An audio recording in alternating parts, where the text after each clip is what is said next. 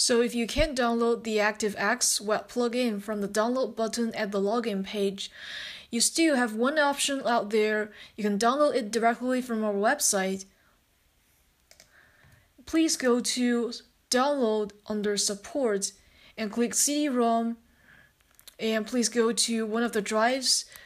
If you select Google Drive, we notice a bug from Google that if you have logged in to your Google account, sometimes you may not be able to see any file from the link. But if you log out and come back again, all the files will be out there for you. And please select English, select Software, and then select IE Active. And please download this file.